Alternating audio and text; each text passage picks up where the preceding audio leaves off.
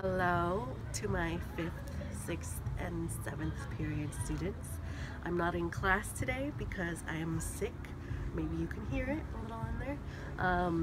I had this vision for a community circle today where we'd all sit in a circle, we'd have our trees out, and you would all share what was the most difficult thing, what was the easiest thing about making me as a tree, as well as answering the question of like, what are you willing to stand for out loud? Because if you're not willing to say it out loud, then you're not actually willing to stand for it.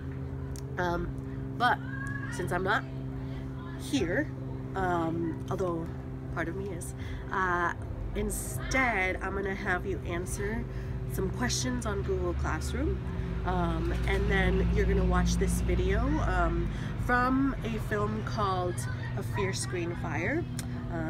Act 2 is on the Love Canal. Happy Valentine's Day.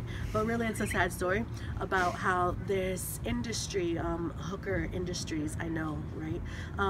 They dump a bunch of toxic chemicals into this community, and stuff happens. And so what you're gonna watch is how people stand up for their community, both in a predominantly white community and in a community of color.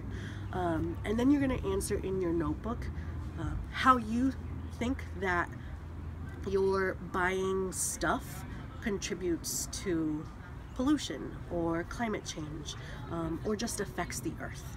If you're not sure what I'm asking, I'll post it on Google Classroom. But ultimately, I want you to think about what stores you frequent, where you buy stuff, what kind of stuff you buy, and like what impact will that have on the earth. Step 1, get a Chromebook. Just make sure you put it back in the right spot. Step 2, get your notebook. Just make sure you put it away at the end of class. And step 3, take out your Me as a Tree. Don't forget to turn that into the purple box before the end of class. Now, go to Google Classroom, answer the 2 questions that I have up there, and in about 10 minutes, we'll start the video on the Love Canal. Stop recording. Okay. So now you're going to watch this clip from A Fierce Green Fire, and it focuses primarily on Lois Gibbs and her community and how she and a bunch of other housewives who aren't given a lot of credit at this time, it's like the 70s, they stand up for what they believe to be like an environmental injustice, where Hooker Industries is they just don't care about the community, so they're just dumping toxic waste into the canal, like right next to these homes where people live. And so my question for you to answer in your notebooks is, how does your buying stuff contribute to situations like that?